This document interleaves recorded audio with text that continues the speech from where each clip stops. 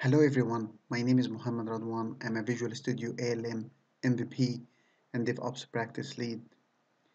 And to continue on our series for the container and microservices, this is the second video where I will create a virtual machine, Linux or Ubuntu on Azure and establish a remote connection using PuTTY and Git Bash. So we will see how to create the Ubuntu server and then installing PuTTY, Git Bash and have a remote connection. So let's see that. So here my Azure portal. So first I will install PuTTY, which is a client tool for connecting to my Linux machine. Also, I will install Git for Windows to use for the same purpose. Once I install them, this is PuTTY and this is Git Bash.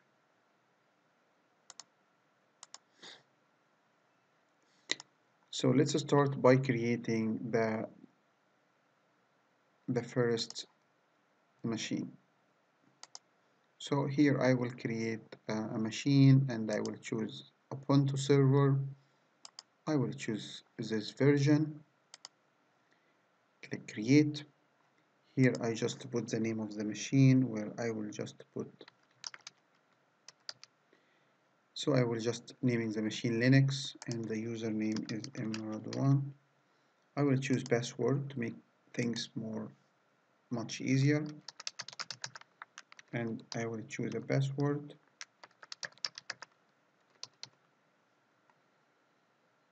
I will create a new resource group called the container, and I will choose Western Europe. This machine is fine for the size. I will leave with the default. Remember just that the shutdown by default now, so it will close at 7 p.m. automatically.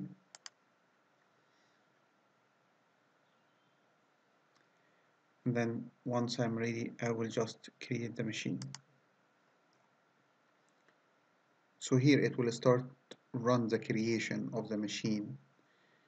Just a couple of minutes and the machine will be ready.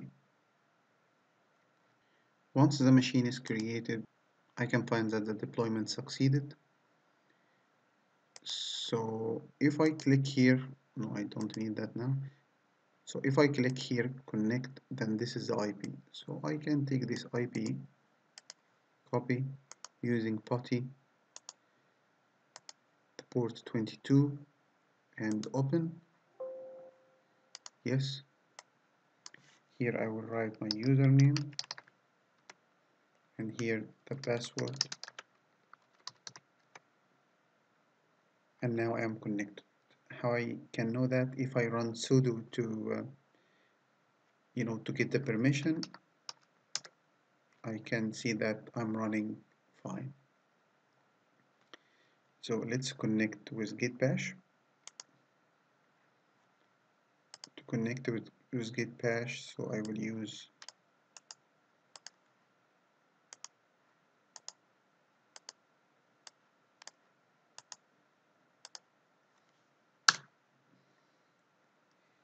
yes, and here is the password.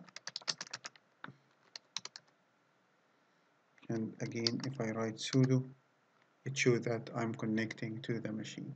So now I managed successfully to connect to them with the command line. In the next video, we are going to see how to install Docker and working with the containers.